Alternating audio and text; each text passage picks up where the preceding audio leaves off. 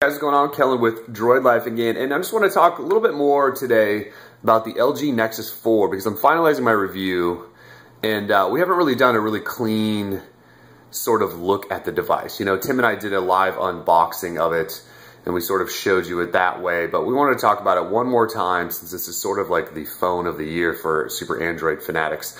So let's just talk about what we've got here. Basically, well, as you know, this is Google's flagship device of the year. I'm trying to get you guys nice shots of that glittery backside.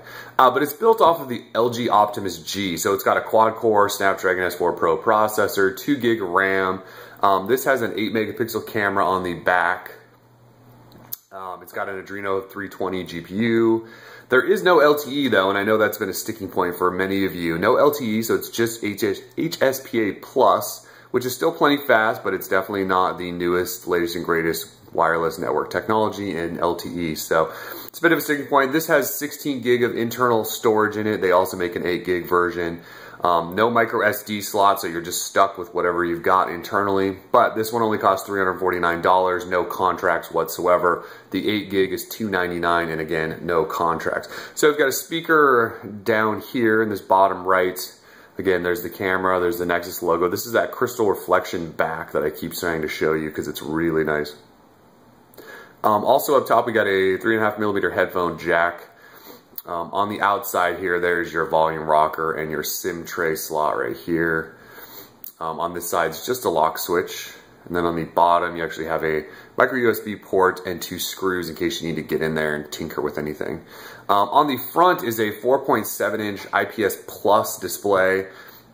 It's really nice. It's HD. It's the same one that was in the Optimus G, so we've seen it plenty. It's beautiful. But one of the cool things that Google's done, it's going to be tough to capture on camera, but they actually made the screen sort of cascade over the outside. And so it sort of has this rounded feel to it. So when you put your finger on it and you swipe, there's no edge. It's not like you're coming from a sharp edge and then swiping. You know, a lot of people start their finger over here. So it's just this really smooth sort of feel. Also this, I think it's called G2 Hybrid Touch is what LG's using it. And the screen just feels soft to the touch. Like when you touch it, it doesn't feel like there's any resistance. Your finger just kind of glides over it. It's really, really smooth.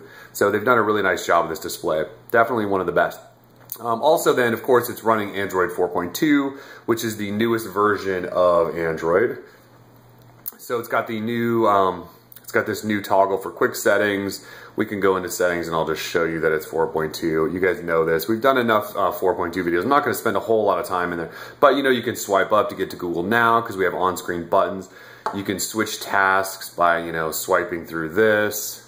So it's got all the goodies you'd want in Android, but it's got all these beefed up specs and stuff like that. So overall, my impressions are I really, really like this device. While I wish there would have been LTE in it, I actually personally can live with HSPA Plus. I've been using a GSM Galaxy Nexus off and on for a long time now, so it's not that big of a deal.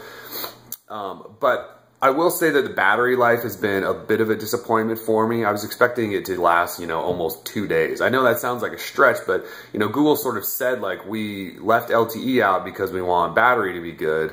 And then the battery life's not really that awesome once you turn off Wi-Fi. So I had some battery issues. I guess I shouldn't say issues. They just haven't, the battery life hasn't blown me away. I'm getting anywhere from 9 to 15 hours, but I would say mostly on the lower end of that. But performance, responsiveness, touch, all that stuff is as good as you would expect in a high-end phone these days.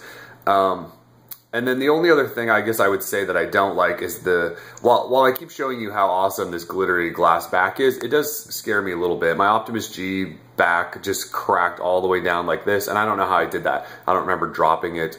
I don't remember doing anything that would have caused such a thing. So it concerns me a little bit. I do think that Google, at least I think I remember them mentioning that they've sort of made the edges stick up, so this frame, it actually sticks out just a little bit more over the glass back. So when you set it down, you're actually resting it on the frame rather than the glass.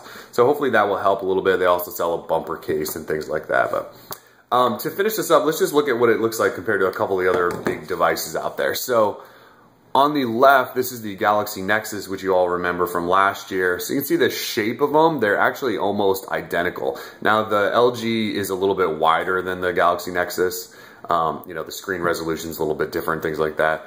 But once you get to the back, the differences are very noticeable. You can see this is sort of plastic material, sort of a soft touch plastic. This is definitely glass. The LG Nexus 4, definitely more high-end feeling the device than the Galaxy Nexus. Camera obviously centered there and is off to the left side here.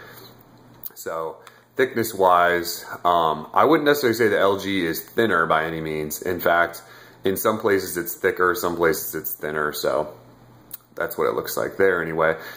Also, interesting note, the Galaxy Nexus, you'll remember, had these 3 pins right here, which were supposed to be for connecting to docks and things like that, and Google completely ditched them with this LG device. They decided that was an experiment. They didn't need to go down that road anymore. So here it is next to the Galaxy S3. So you can see similar size again. Here's the back side. I believe the LG Nexus 4 is only going to be in black, although Carphone Warehouse was trying to sell a white version, but they didn't even have pictures of it, so I don't know if it actually does exist or not.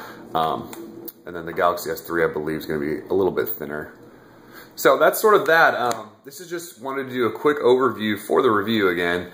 LG Nexus 4, I'm really, really liking this phone. Just wish battery life was a little bit better. You know, I wish there was LTE, but to me that's not a deal breaker. The 16 gig of internal storage also enough for me.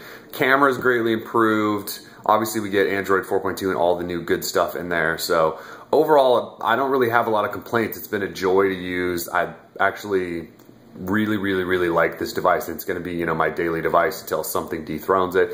That could be the Droid DNA in a week. Not necessarily sure, but this sort of, you know, stock Android is where Android fanboys like me like to be. So anyways, we're Droid Life. Check out our full review of the LG Nexus 4.